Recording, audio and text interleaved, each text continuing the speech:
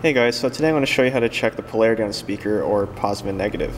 So if you're working on a vehicle, the wires aren't always the same. It's not standardized color coding. So in this case we have a Ford speaker with gray and white, and we need to find out which one's positive and negative when we hook up our aftermarket speaker. It's really easy. So the way to check is we're just going to hook this up to a power source. You can do this with an inverter over here like we have, or car battery. Even a 9-volt will probably work for you just fine.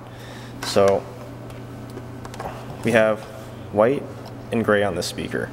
So to find out which one's positive, you're going to hook up your positive to one side and your negative to the other. So if you can just get a little bit closer to the speaker. Now, if I hook up negative to gray on this side and then positive to white on this side, we'll see which direction the speaker goes out. So you see the speaker's going out. That's the correct way. You always want your speaker to fire out. If I were to reverse it, you're going to watch the speaker fire in.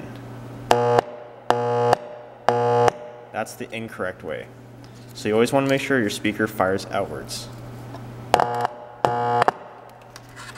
And that's how you check if your wires are positive and negative. If you get one side correct and you get the other side wrong, you're going to be out of phase and you're going to have a dead spot of bass in the vehicle. So make sure you check every single speaker and double check everything.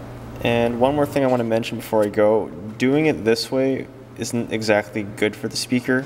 A 9-volt's probably a lot safer to do. The reason we can do it off this speaker is because we don't care about it anymore, because we're not going to use it anymore. And it's a lot easier to see it because you're giving it a good 12-volt signal. It's really going to push the speaker out. But don't do this on your new speaker.